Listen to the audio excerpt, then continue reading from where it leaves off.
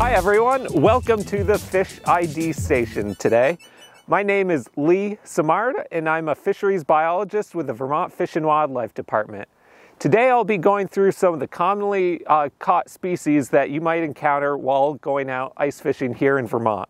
I'll go through some of the characteristics that you can look for to know what species you've caught, as well as a little bit of information about where you might find some of these species. To start with today, I'm going to go through the panfish species that you might catch while ice fishing. Panfish is a sort of a generic term for some of the smaller bodied fish species in Vermont that are pretty ubiquitous or pretty commonly caught in water bodies throughout the state, from Lake Champlain to the Connecticut River to some of the inland water bodies that are probably right in your backyard. The first species that I'll talk about today is a yellow perch. Yellow perch are probably one of the most common species that you'll encounter while ice fishing, and is certainly the one that's most targeted by anglers. Yellow perch, they can range in size from, you can catch ones that are probably 3 or 4 inches, or you might catch ones that are as big as 12 or 13 inches. This is a pretty typical size of what you might catch. And as you can see, yellow perch are pretty easy to identify by the overall yellow color that they have, their bright yellow bellies and these bright orange fins. That orange color is one of my favorite colors to see coming out of a hole in the middle of the winter while ice fishing. Yellow perch also have these dark black stripes down their sides. And as you'll notice, they have 2 fins on their back. 2 dorsal fins is what you call those fins. Some of the other panfish species that you commonly encounter are sunfish. Specifically, we have 2 species that people often refer to as sunfish, pumpkin seed and bluegill. As you can tell, they look pretty similar. Both of them have more flattened bodies relative to the yellow perch, so they look more flat and oval, and you can understand why they're called panfish. One of the key differences between a pumpkin seed and a bluegill is this bright red dot that you'll see on the gill plate or the back of the cheek of the pumpkin seed. That red dot is a really good giveaway that you have a pumpkin seed rather than a bluegill. Otherwise, you'll also notice the coloration. There's all these beautiful iridescent colors on the side of a pumpkin seed, these blues and greens and yellows as you work onto the bottom. For bluegill, they don't have, again, that orange or red dot on their cheek and tend to be a little more drab, sometimes a little bit of blue into their colors. They have some yellow on their bellies, and as they get bigger and older, they may get some black bars coming down their sides as well. One of the other panfish species that you'll often encounter is, or that you may encounter, is a black crappie. As you notice, crappie, they're another type of panfish. They have that similar shape as the bluegill and pumpkin seed, that flattened shape. But they also, they have more of a mottled pattern to them.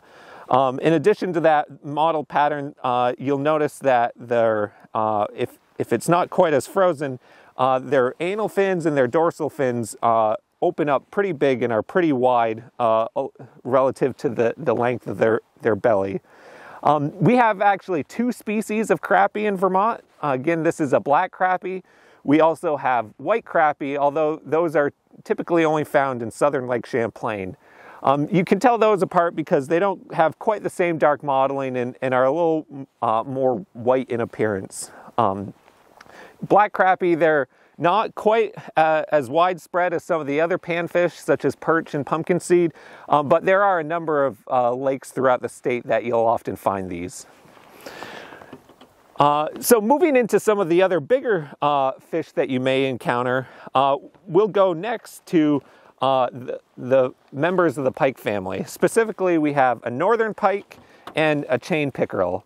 As you can tell from sort of the shape of these, as well as the mouths on them, pike and pickerel are predatory fish. They often stalk in weedy areas, although often they're cruising along the bottom in deeper water as well. Whereas with the panfish, people often catch those jigging or on tip-ups. A lot of people target pike and pickerel, northern pike and chain pickerel, using tip-ups. Again, given they're a predatory fish, often people use minnows or other live bait on a hook and wait for the chain pickerel and the northern pike to come through and capture that prey. As you can see, they look pretty similar. Both of them have a very elongated shape to them. Whereas the chain pickerel, though, will have this pretty distinct chain-like pattern, dark pattern along their sides. Another good characteristic, it's a little hard to see on this mount, but chain pickerel also have a dark black line right underneath their eye. That's a feature that you won't see when you look at a northern pike. Northern pike, they, again, don't have that black line under their eye, and also then don't have that chain-like pattern. Instead, they tend to have more of these white dash marks along their side. Northern pike often are going to be a lot bigger than chain pickerel, although you can often catch one that are younger, that are smaller size. Northern pike are often caught upwards of 20 pounds or over 40 inches long. Those are certainly big fish, but encountering northern pike that are 20 to 30 inches is very common while out ice fishing. Those are some of probably the most common fish species that people target while ice fishing. But then there also are a number of other species that are a little more specialized in terms of how you might fish for them, and thus are a little more limited in terms of the number of people that do fish for them. First, what we'll talk about are some of the salmonids, or the trout species. Here today we have mounts of two different trout species, brook trout and rainbow trout.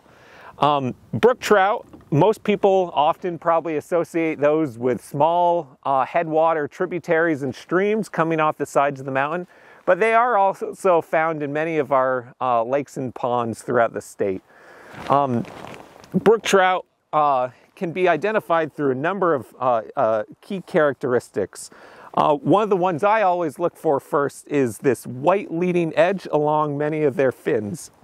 That white leading edge is something that you won't see in some of the other species. Brook trout also have these bright colorful dots, especially the red dot surrounded by a blue halo. And if you look carefully at the top of these fish, they have these almost worm-like pattern markings on them. These are called vermiculations, and are another characteristic that you can look for to identify whether you have a brook trout or not. The other trout species we have here today is a rainbow trout. These are really popular to fish in many of our lakes and ponds through the ice, and again are often targeted using tip-ups and minnows or worms set below the ice.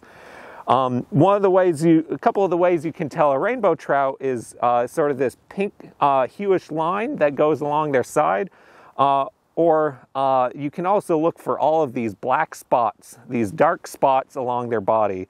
You'll notice them especially along the top of the fish, and then along the tail. You'll see these parallel lines of dark spots running along the tail. That's a good characteristic you can look for to know you have a rainbow trout. There are other trout species as well people often fish for in Vermont. Lake trout and brown trout are those, and those have their own characteristics that you can look up as well to see how to identify. We also have here bass, specifically the two of the species of bass, largemouth bass and smallmouth bass. Again, they look pretty similar to each other, but there are a few different characteristics that you can look for. One of the first ones, as their name suggests, is the size of the mouth. A largemouth bass, when its mouth is closed, actually has the back of its mouth extends past the eye of the fish. Whereas when the smallmouth bass, its mouth is closed, that line the back of its mouth only extends to the middle of the eye. So again, the large mouth goes past the eye, and the small mouth goes in line with the middle of the eye. The other thing you can look for on largemouth bass is this dark black stripe that's running horizontally along the length of the fish, whereas smallmouth bass often have more vertical barring along their sides. Coloration of fish can vary pretty dramatically depending on what habitat they're living in, whether it's dark water or clear water. But smallmouth tend to be a little more drabber, darker brown, or olive colored, and largemouth bass tend to be a little lighter in color. Finally, the other species we have here today is a walleye. They're actually another member of the perch family, so we have a pretty similar characteristic to the yellow perch in terms of they have two fins along the back of their body. The other things you can look for is this very large white eye. Walleye tend to feed more at night because that eye is so sensitive to light. And so people often target walleye while fishing for them at night. The other thing you can look for, it may not be as obvious right away, but once you see it, it stands out, is that bright white tip out on the tips of their tail. Those are all good characteristics to know that you have a walleye. So those are, if you look at this table, some of the bigger species, and you may notice, well, what about this little fish? Most people would see this and think, well, that's just bait, that's just a minnow. This is a rainbow smelt, and in many cases, people do use it as bait, especially if you're fishing for fish such as lake trout. People will use rainbow smelt that either they've bought or caught themselves.